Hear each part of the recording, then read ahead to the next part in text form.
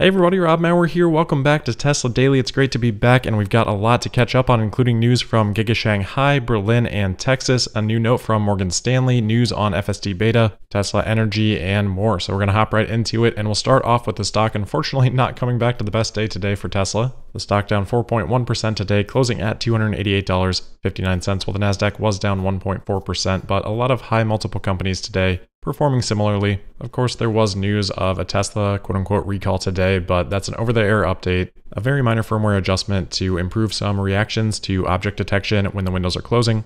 So it might save some pinched fingers, which is great, but really not a big deal. I don't think the stock reacting too much to that, other than maybe some algorithmic trading off of those recall headlines, and maybe that has a little bit of an effect, but to any actual investors, obviously a non-story, and I don't think a major factor in trading today. I think today was more of a continued reaction to the FOMC meeting yesterday. Of course, the interest rate raise, the summary of economic projections release, we'll talk about that in a second, and then some of the commentary from Fed Chairman Jerome Powell himself. So of course, as I'm sure most are aware by now, yesterday the Fed did announce moving the target federal funds rate up by 75 basis points to 3 to 3.25%. And Fed Chairman Jerome Powell's comments were not that well received by the market, as there was a decline in stocks following those comments yesterday, which seemed pretty similar in tone to his Jackson Hole Symposium comments, really echoing that they are going to continue to do what they believe they need to do to get inflation under control. Powell said, quote, "We have got to get inflation behind us. I wish there were a painless way to do that. There isn't," end quote, adding that no one knows whether this process will lead to a recession, or if so, how significant that recession would be, and quote, "The chances of a soft landing are likely to diminish to the extent that policy has to be more restrictive," end quote. That more restrictive policy is exactly what the Fed is expecting. As a part of the September meeting, they do release their summary of economic projections. This is something we last saw out of the June meeting. It does include an updated so-called dot plot, which maps out committee members' expectations for target rates by year. On the far left, we can see that committee members' expectations pretty much midpoint around 4.25% for the end of 2022. There are two meetings left, the next one being November 2nd and then one in December. So over the course of those two meetings, the committee is pretty evenly split between a cumulative increase across those by 100 to 125 basis points. This expectation is considerably higher than the last update to the summary of economic projections from June, where the midpoint was somewhere around 3.25%. So pretty much a full percentage point increase, and pretty similar for next year, 2023 expectations in terms of the increase there as well. And of course, this is a continued rise. June's expectations already had a similar increase from the expectations published back in March. So we continue to deal with a lot of economic uncertainty. A lot of focus will remain on the CPI and PPI reports, and we'll also get the PCE, Personal Consumption Expenditures report, next week. All right, moving into Tesla-specific news, I want to start with a topic that I think is continuing to cause some concern or uneasiness with investors, and that is estimated delivery wait times in China. Late last week, Tesla again reduced some of these delivery windows. Now all vehicles start with the earliest deliveries at 1 week. The Model 3 across the two trims sits at either 1 to 8 weeks or 1 to 10 weeks. The Model Y is 1 to 4 weeks for the standard range, 1 to 10 weeks for the other two. So the first thing to mention, which we all know, is that we are approaching the end of the quarter, so Tesla is going to be focusing on domestic deliveries there in China. Plus, we just had the step change in production at Giga Shanghai. Both of these things work pretty dramatically in favor of reducing wait times, so a reduction shouldn't be surprising. It's just a question of, is this too much of a reduction to the point where we should be having some concern about Tesla's demand in China? Despite the inclination that a lot of Tesla investors have to just wave away any demand concerns, I do think it's a valid question. Yes, Tesla can always drop prices and create more demand, plenty of margin to do so, but that will affect future earnings if they do reduce prices. So for me, it's more of a question of profitability, followed by a second question of how Tesla's factory expansion footprint might end up looking in China. More demand increases the urgency of further expansion, less demand does the opposite. I'm not at all concerned about Tesla's ability to find a buyer for all the cars that they make for many years to come. It's more about understanding those things that I like to talk about, demand pockets, and how that might influence decisions that Tesla makes and the financials of the business. So when I look at this situation, a couple more things to consider that are probably less appreciated than something like just saying, oh, they've brought wait times down. First off, on most of these vehicles, we are still seeing a large window that in most cases is running out 8 to 10 weeks. That's 2.5 months. That means that in many cases, Tesla believes that orders that are made today are not going to be able to be delivered by the end of the quarter. Those orders are then going to fall to the back of the line for a while Tesla exports internationally at the start of Q4. When that happens, Tesla's going to have a month and a half where they're only generating orders and not being able to fulfill those as production goes elsewhere. What happens then? Well, the backlog is going to grow, and we're going to be in the opposite situation that we're in today. So point there being that even though the front part of this delivery window is very short, the entirety of that window needs to be considered. I think people are trying to be a little bit overly precise in terms of their interpretation, in terms of calculations being made off of these things on a historically imprecise data point from Tesla that changes a lot for a variety of reasons, only one of which is demand-based. As for demand itself, there are a couple of time-based things that we should be considering here. First off, we should recall that in August, the purchase tax exemption for new energy vehicles in China was extended through the end of next year. We've talked about this, but that was something that was supposed to expire at the end of this year. That's actually a huge incentive. That's 10%. So for the average Tesla, you're probably saving the equivalent of about $5,000 US. I'm sure there is some pool of orders that Tesla has that were just trying to get in before that expired and now feel that they can wait a little bit longer with that extension. So it's something that really doesn't have anything to do with Tesla or necessarily long-term demand that may have contributed to a lower order backlog in an outsized way here in Q3, alongside all those other factors that we talked about. And then in a similar vein, you've also got a lot of rumors, which we've talked about as well, of Tesla being close to introducing a new battery from CATL, lithium manganese iron phosphate, which could improve the range on some vehicles.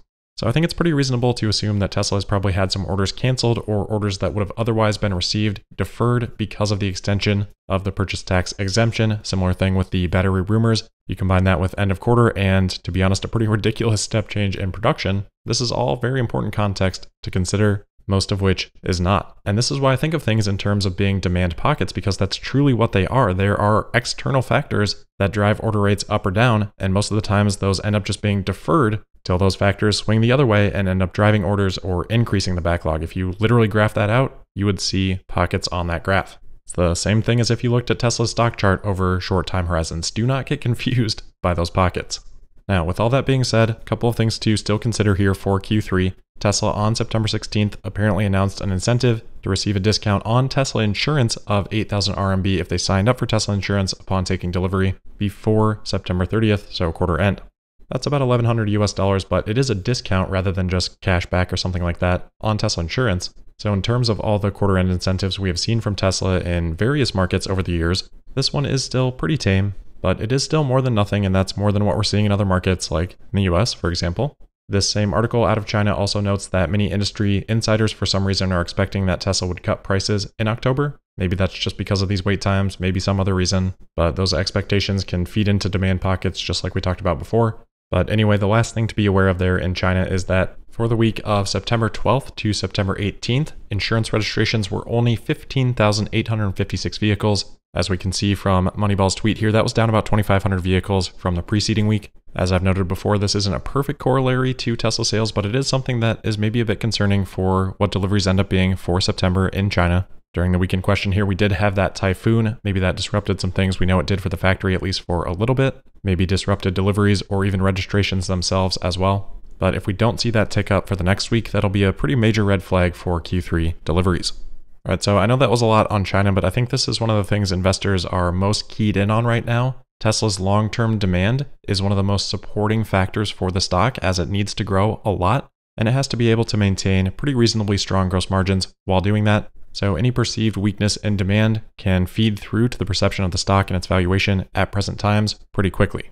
Moving on, catching up on some news from Giga Texas, Tesla on Saturday announced that they had surpassed 10,000 vehicles produced at Giga Texas since the start of production. Unfortunately, we don't know the exact number produced at Giga Texas in Q2. My estimate is right around 2,000 vehicles, so Tesla through September 17th likely producing somewhere around 8,000 in a little over 11 weeks, so on average about 710 vehicles per week. Of course, peak production rates should be a little bit higher than that, and production towards the end of the quarter should have ramped up as well, so hopefully we see Tesla eclipse 10,000 in Q3 alone from Texas as they wrap up production over the last 13 days of the quarter following this tweet.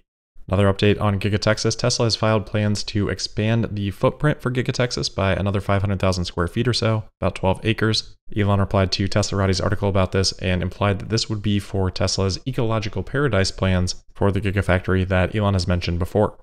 Next is a bit of an update on Giga Berlin. We talked before about how Tesla may be allocating some battery equipment from Giga Berlin over to the US in a reaction to the Inflation Reduction Act. Jorg Steinbach, Minister of Economics there in Brandenburg, tweeted that he has talked with Tesla and exposure to Grünheide remains unchanged, particularly regarding car manufacturing expansion plans. The battery factory is completed, internal process modification and prioritization are pending, but the factory is coming. I've heard some rumors that Tesla is not actually changing the allocation of any battery production equipment, but even with this statement from Steinbach, I don't think we have anything conclusive on that front quite yet. Next up, we've got a new note from Morgan Stanley today. Adam Jonas, he is keeping his price target of $383 per share and overweight rating on Tesla. This note is primarily about the influence of the Inflation Reduction Act. Jonas writes that, quote, "The more we look at the IRA, the more concerned we feel for Tesla's competition," end quote. He mentions a point that I have made before as well and says that we believe that investors don't yet appreciate the sheer magnitude of this bill and believes it could lead to a circumstance where, quote, "For the first time since its 2010 IPO, Tesla may soon find itself as a consensus long in the institutional investor community. This has never happened before," end quote. I do think we'll get there. We're on the path to getting there, but I think it'll still take a credit rating upgrade, probably a few more quarters of Tesla's financials just expressing their sheer dominance in that regard, and probably, as Jonas mentions here, some final clarification on how the Inflation Reduction Act is going to be interpreted from some of those qualifications and stipulations. I think right now the stock is really just battling between questions on China demand outlook and inflation, balanced by that tailwind of the Inflation Reduction Act and anticipation of Q3 results. These are the main influencing factors that I'm seeing right now. I think everything else is pretty much noise at the time being, and I would include FSD in that, even though I think we all understand, and a lot of people understand, that FSD is one of the most important underlying elements for Tesla longer term. I'm just saying that I don't think the development there is doing much to influence the stock at this time.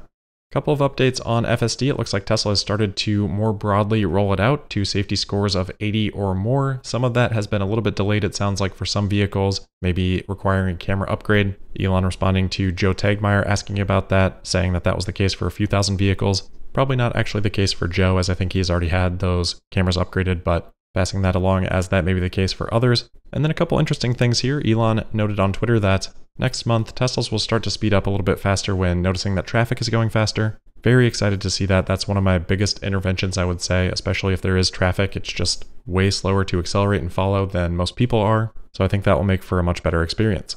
Elon also said that, quote, "Note, Autopilot/AI team is also working on Optimus and actually Smart Summon/Autopark, which have end-of-month deadlines," end quote.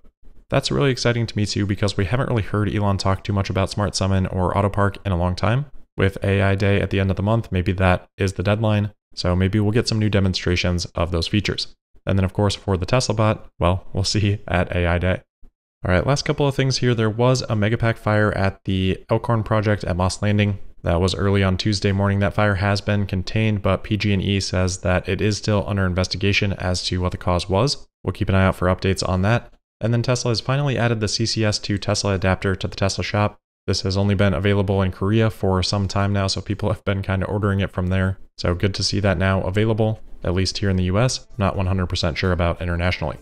All right, that is it for today then. So as always, thank you for listening. It's great to be back. If I did miss something that you want me to talk about, let me know in the comments and we'll try to cover some of those things tomorrow. Until then, you can find me on Twitter at Tesla Podcast, and we'll see you tomorrow for the Friday, September 23rd episode of Tesla Daily. Thank you.